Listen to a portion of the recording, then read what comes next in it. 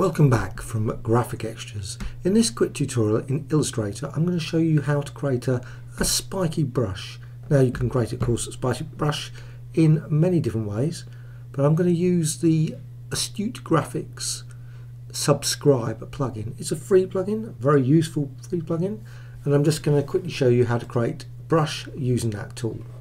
Just going to go over to, and here's the plugin before I go any further. There's a selection of new icons that appear here, and the one I'll be using is actually line perpendicular from path. Very useful one. And I'm just going to select the line tool and just quickly apply it.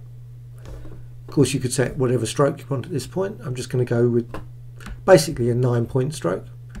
And now, one good thing about this, you can of course create standard lines like that, but the one good thing about this tool, and I'm just going to go and select it, line perpendicular, is it just quickly creates it without really much to do, and you just randomly create different lines going from that path. Very quick and easy, and you can just do it now the other direction, other way down.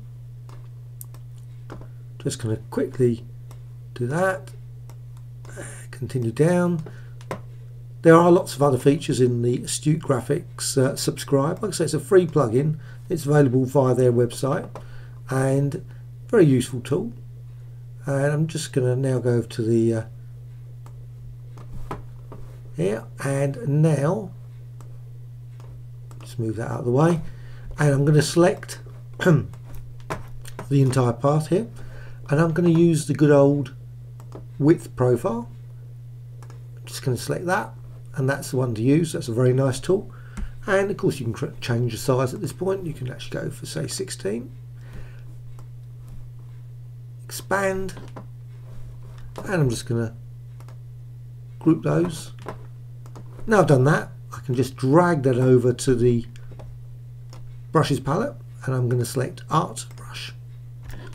Click OK, and just remove that quickly, and I'm just going to select just a standard thing, and I'm just going to quickly apply, and quick and easy way of creating a spiky brush in Illustrator, CS6, CS5 as well as CC. Let's say the plugin's free, so I would suggest pop over to the Astute Graphics website to check that out. If you want some more additional brushes, you can find many brushes on the graphicextras.com website.